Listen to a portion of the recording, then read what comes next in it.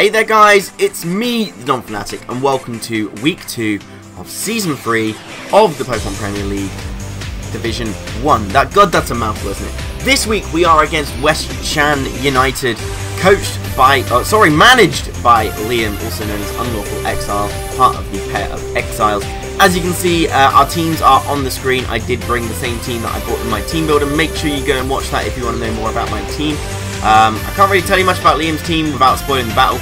Make sure you go check out his side of the battle because obviously it'll have his sets, his thought processes and whatnot. But looking at the team matchups, I forgot about Galvantula. I did mention that in my team builder, but you know, he bought a lot of things that I thought he would, so my plan of action of keeping hazards away before setting up spikes was a go. So we're going to hop into the battle and we're going to see how well this worked out for myself. I love having a good plan, but when it works, it's so good.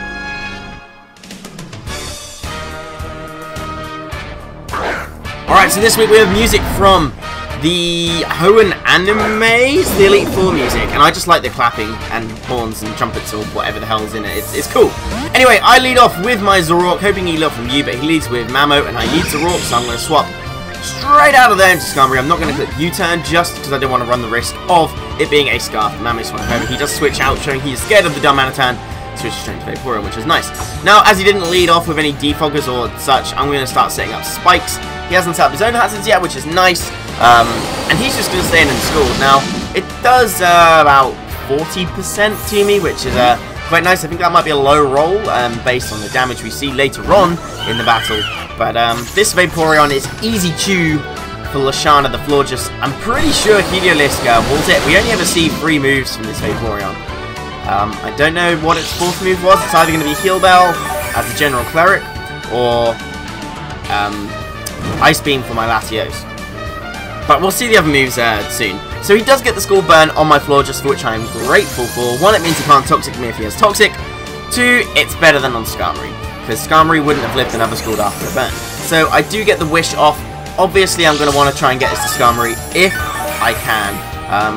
No pressure to do so though, because I can easily switch in Skarmory on Mamoswine and on his Venusaur and and Roost Up myself. Here I decided to go for the Heal Bell. I'm going to scout out and see what he wants to do here. Probably continue to click Scald because, you know, if I swap Skarmory in, it's going to take a lot of damage and the Wish will pretty much be useless. But Wish and Heal Bell combo means that Florges is back to full and it looks like nothing's ever happened. At this point, I take a gamble and think, you know, his only offensive move is Scald, so I can switch into my Heliolisk pretty freely. Now, in my team builder, you know that I am Scarf because I was fearing the potential Staraptor. It kind of bit me a bit because he had Protect, so he's Wish Protect Scald so far on his Vaporeon, which means it's going to be annoying to play mind games with his Mamoswine. So here, I'm switching big and the switch into Mamoswine is obvious, which is why I get back into Skarmory because I can start setting up spikes again, Roost Up, but he actually wishes here, so he makes a really ballsy play. He probably just knew he could live a Volt Switch, to be fair. But yeah, the Wish play was nice. I go into Skarmory, I don't want to stay in. Chances are he's probably going to Protect, so I could have clicked Roost, but I didn't want to risk getting Skull Burn, because if he did get a Skull Burn, he would have killed me. But he actually pulls the switch here into Mortimer, which is his Galvantula, which I didn't prep speed-wise for. But I wasn't too worried about it in general because, you know, I have this Florges looking thing here on my screen.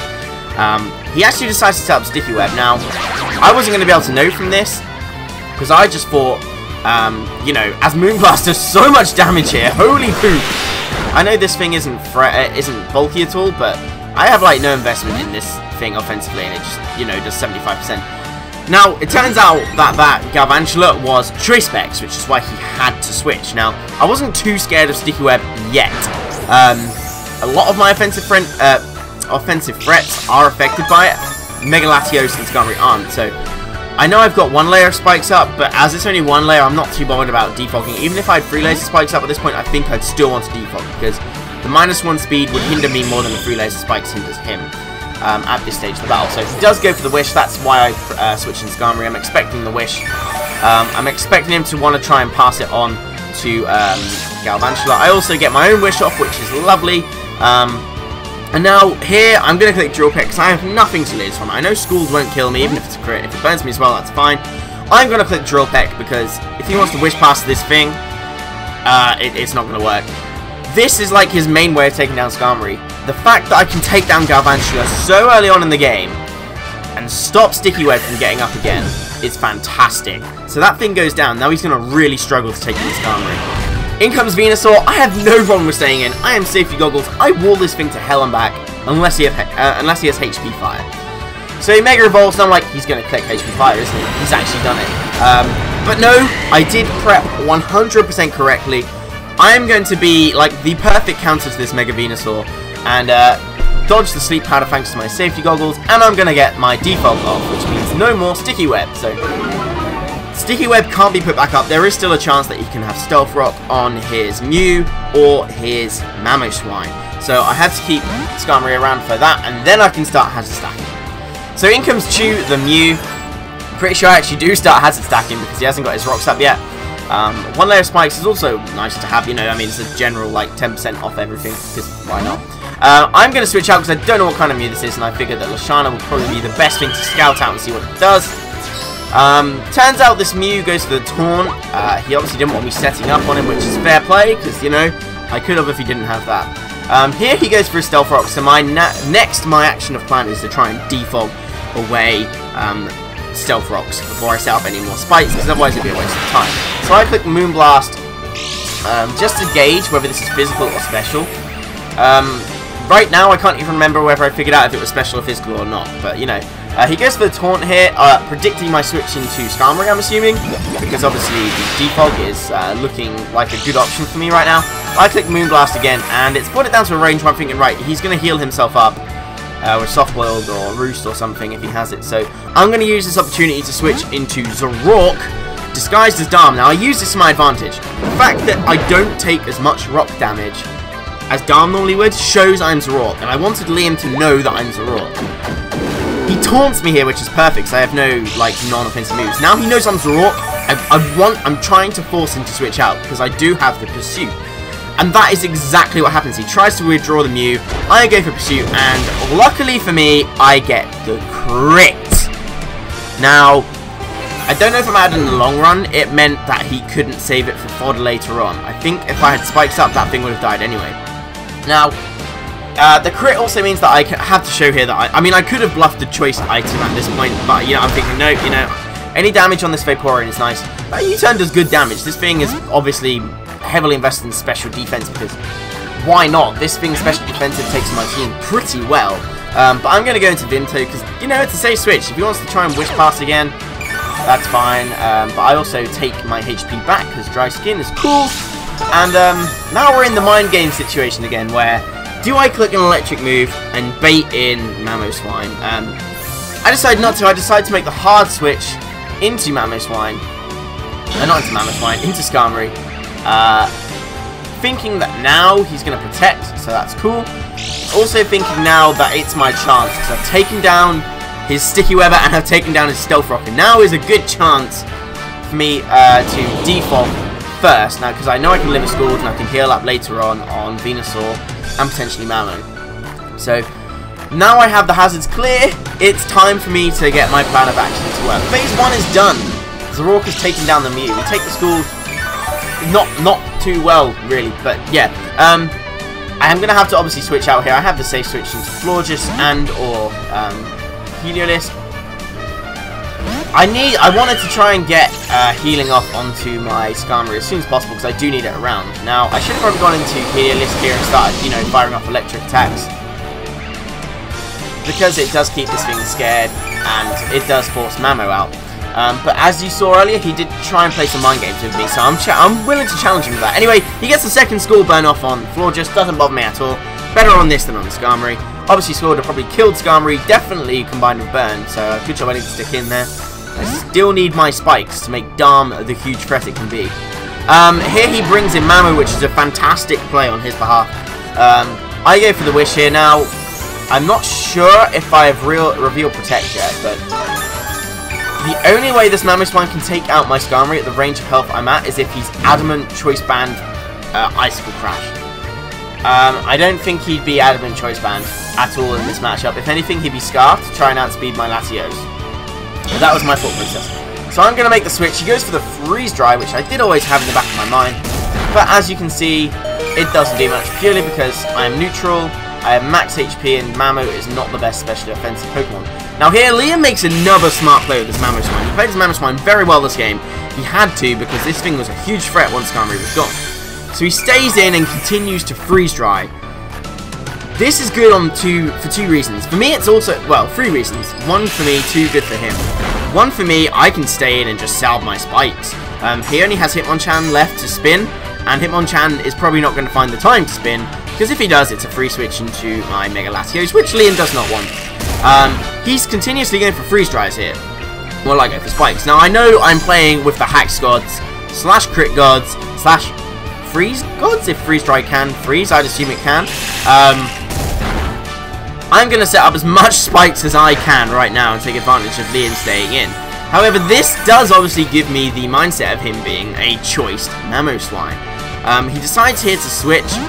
I'm effectively managed to get my Skarmory back to full health and set up 2 laser spikes in that whole exchange. But, in my mind, I have Mamoswine as a choiced Pokemon. So, just bear that in mind. I do get Max back to full health. Now, I'm not sure if he's going to try and Wish Pass or anything, but I can get another layer of spikes here if I choose to, or do I want to keep my Skarmory healthy? So I don't want to keep it healthy because, you know, Mamoswine is still around. Plus, it also checks Venusaur, so it takes a lot of his team on very well. I also see this as an opportunity to heal my own Florges up. Or at least get a Wish off and then make a switch depending on his switch. Because I'm not expecting him to stay with Vaporeon. He's seen how well I can take his Vaporeon with this thing. Ha! Puns. So I don't think he's going to want to stay in. I wish I had Toxic at this point to see if he did have the Heal Bell. But I'm at half health. I want to get this thing back up. I do have the Protect, which means I am going to be able to safely get my Wish Protect combo off and get back to very high health. But he does make the switch into Mamoswine, and at this point I'm thinking, I don't know. I mean, I still have Skarm as a switch, but I need this thing healed up. So we can do some scouting with Protect here. So I'm going to get my leftovers, but Burn is obviously going to negate the effect of them, and I'm looking like, once I recover my Wish, I'm going to be at about 80% health, which is good. It's always good, because I can still take on the Vaporeon. I'm going to go for Protect, as said, see what he goes for. He goes for Earthquake. Now, bear in mind, I am thinking that he is still choiced in some way. Scarfed or banned. Pretty adamant to myself at this point that he is choice Scarfed. Because that thing can wreck, train, and whatnot, but yeah, we do actually manage to get to about 90% health, actually. Here I'm going to make the switch into Skarm, thinking he is locked. No, sorry, into EasyJet, thinking he is locked into Earthquake, seeing this is my chance to get my free Mega Off. Now, he actually reveals here he's not choiced. He goes for the Iron Head, and that does a lot of damage. And at this point, it's just, you know, clicked. He is Expert Belt. And why wouldn't he be? Because that just completely destroys me. Now, I am not staying in, because I know Ice Charge will do a lot, if not kill me, because I am a fully offensive Latios. If I was defensive, maybe, you know, it would have taken it. But now I see this as my opportunity to get my 3rd layer of spikes up. Now I just have to keep my Skarmory healthy. He's going to play the freeze dry game again because he wants me to roost. And it works out perfectly for him because he is going to make the very smart play and click Earthquake, knowing that once you use roost, you lose your flying type for that turn. So, because I am max defense, I do live. That is Expert Belt Mamoswine. That's a impressive living situation because, you know, Mamoswine just kills things for fun. Here I'm going to make the switch into Dharma, expecting the Ice Charge to try and kill off my Skarmory. It was a risky play because Dharma at this point is looking good to go. I could have clicked Flare Blitz here, but I do know he has Protect.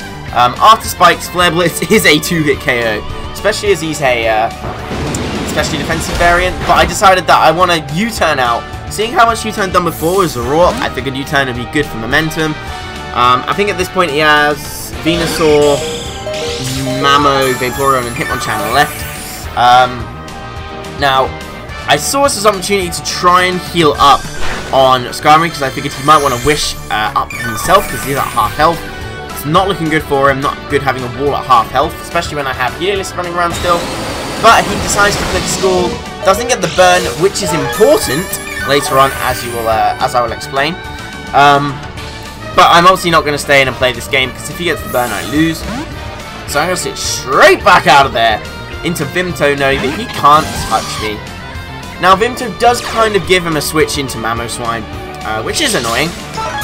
But this is the point where I'm like, right, I know what Liam's doing. I'm going to have to start playing some mind games with him. So he does protect here, and I'm going to just click Thunderbolt because I want to get that Mamo in. I'm going to play the double on the next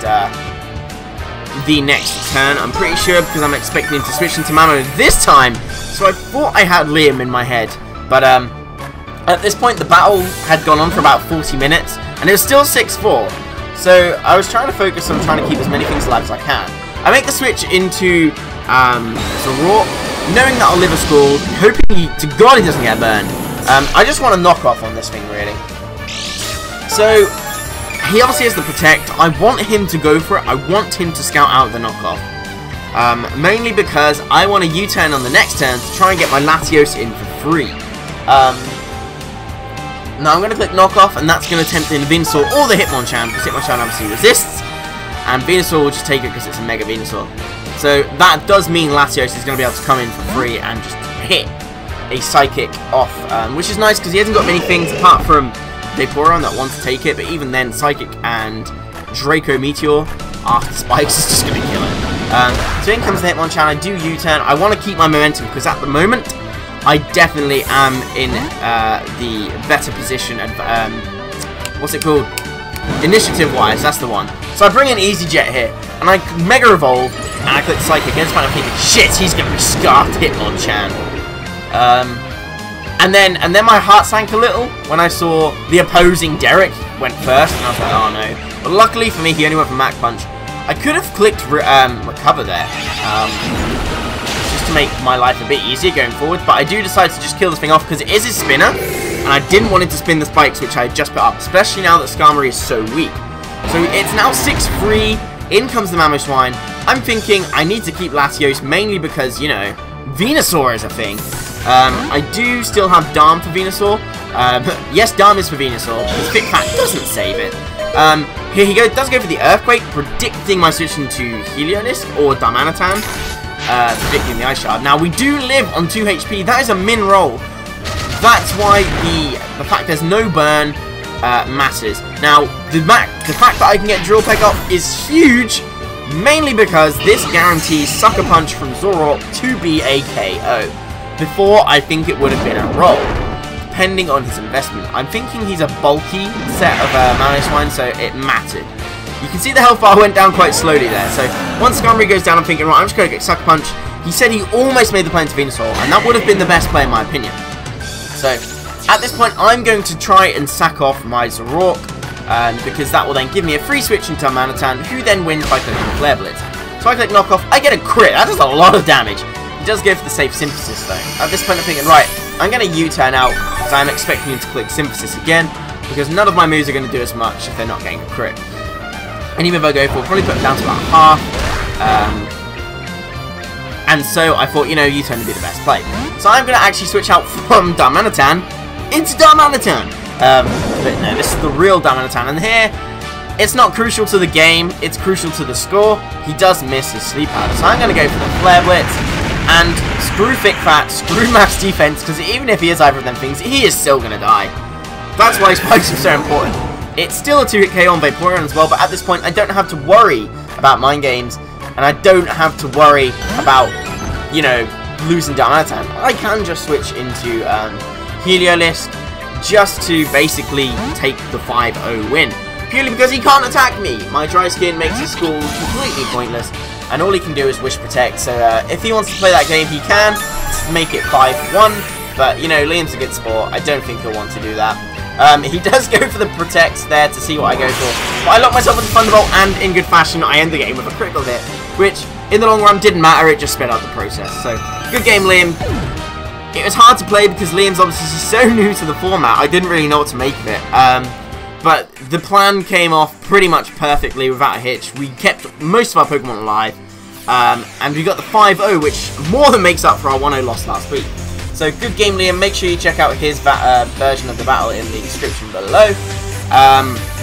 Other than that, I don't really have much else to say. Make sure you look out for week 3. We are playing Kelly with the manager of the Baltimore Braviaries, I believe. He changed his name. I can't even, from the Maryland Terrapins or something. I don't know. So yeah, next week we have Kelly. Make sure you go check out the team builder and battle with that. I have uploaded my team builder for this if you want to go check it out. Also check out the PPL links below. Can't think of much else to say, so I will leave you to have the weekend to yourselves. And I will see you next time. Bye.